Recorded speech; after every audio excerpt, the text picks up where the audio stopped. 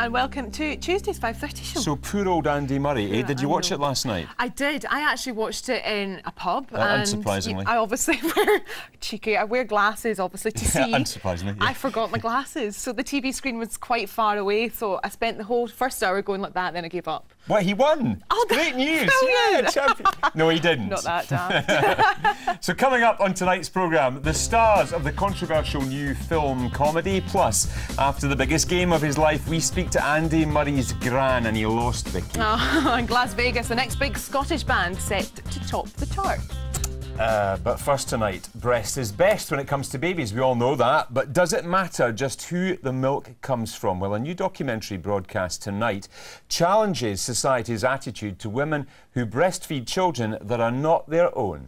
You can let us know what you think about this. The details are on your screen right now. In a moment, we'll be speaking to a midwife and a mum who is currently breastfeeding about the public reactions they face. But first, I went out to ask Scottish mums if they'd consider feeding another woman's child.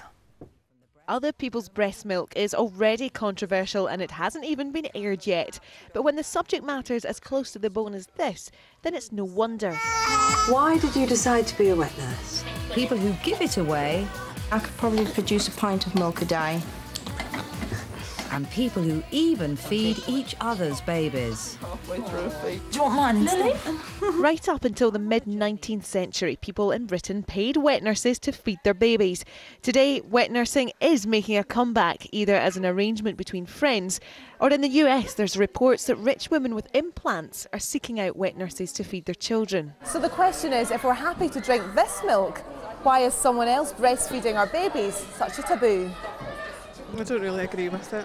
I just think it's a bonding thing, a personal thing with you and the child. For myself, it's such a personal thing. I breastfed my both boys, and I would never have allowed someone else to breastfeed my children. And I understand that there is a need in some places around the world for that to happen, but no, personally, I'd rather breastfeed my child myself or give the bottle, because the bottle's just as good as well. I don't find it thing to give your baby to somebody else. No, I don't agree with that at all, I'm sorry. If the baby was really ill or, you know, and you really needed some nutrients that only breast milk provided, as long as you maybe knew their medical history, then I feel that, yeah, but I would need to know the background. I couldn't just say, yes, you could feed my baby if I didn't really know who it was.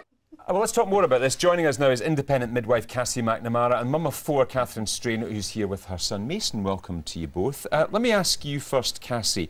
Do you see much of this around, women nursing children that's not their own? I don't think it's incredibly popular. It does go on, and I think people don't generally talk about it because precisely for the reaction that people tend to get about it. But it's not that common, but it certainly does go on. Do you think, because I mentioned, you know, back in the 19th century, that's when it finished, before people used to do that, and then it was bottle feeding, there was a preference. Do you think it's just cyclical, you know, and it's just a trend that it's going to come back round again? I don't know if it's so much that. I think it hasn't really gone away, and I think it is really probably because of the documentary that Kate did that's very, you know, very public right now. I don't think it's becoming more and more popular. I think it's just as it always has been. Why do you think people have this extreme reaction to it? Because it really seems to disturb some people. I think it's really down to, we have a culture where people see breasts as purely an erotic part of somebody's body rather than a functional part of somebody's body, and as much as their function is to breastfeed a baby. And it's quite interesting when you look at people like Katie Price or Pamela Anderson, who have these surgically enhanced breasts which really mimic the breasts of a breastfeeding woman, but that's seen as very sexual rather than, look, she might be breastfeeding the baby. Well, Catherine, you're a mum, and you've got Mason there. You've breastfed all your children, and you're still breastfeeding Mason. Would you feel comfortable sharing your milk, or maybe giving Mason to a friend for them to breastfeed him? I would absolutely, definitely share my milk with another baby. I don't think I would let Mason feed from someone else. Why is that? Because he's mine, and that's the main thing that I love about breastfeeding. It's the bond that you get between you and your baby. And I don't think I'd be happy for someone else to have that closeness and bond, unless it was a really extreme circumstance. So maybe your sister or something my sister, like that would yeah, be okay? Yeah, my sister for sure.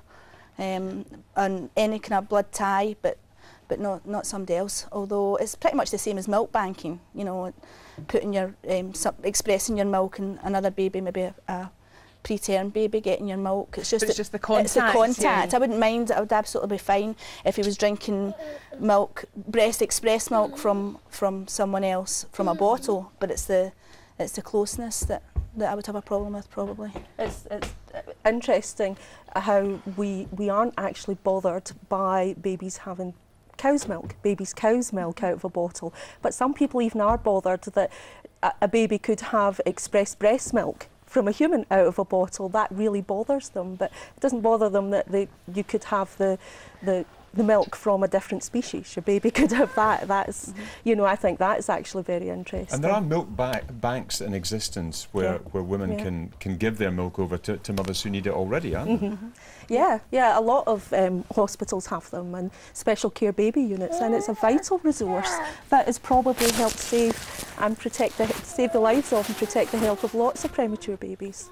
So from a midwife's perspective, if you maybe came across somebody who couldn't breastfeed and they were willing to consider using someone else's breast milk, you know, actually someone else feeding their child, hi Mason, would you recommend that rather than using a bottle? I would think really it's a very personal choice, and I wouldn't be saying to somebody do this or do that, because that's not what I'm supposed to be doing. I would give them the information, and really I think that was probably, in that situation, you'd probably find it be a woman that had somebody in mind or had considered it in advance. It wouldn't be a bolt out the blue to her, and I wouldn't be recommending that she gave her baby to somebody else to feed rather than herself.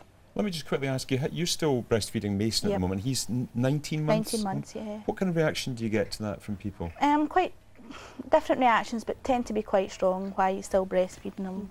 You know, you shouldn't really be feeding him now, and but it's he's getting important big. to you. It's absolutely important. Of course it is. Why wouldn't I? Okay, well, he's been incredibly well behaved well done, today, so it obviously works. Well done, Mason. Thank you both very much. Thank you. Thanks. Now, drug dealing and murder, not exactly the subject you'd expect to find in a comedy, but that's exactly the focus of the storyline in Pineapple Express. It's the latest film from the makers of Superbad and Knocked Up. So is everything fair game when it comes to comedy on screen nowadays? Well, for the 5:30 show, Grant caught up with the stars of the movie.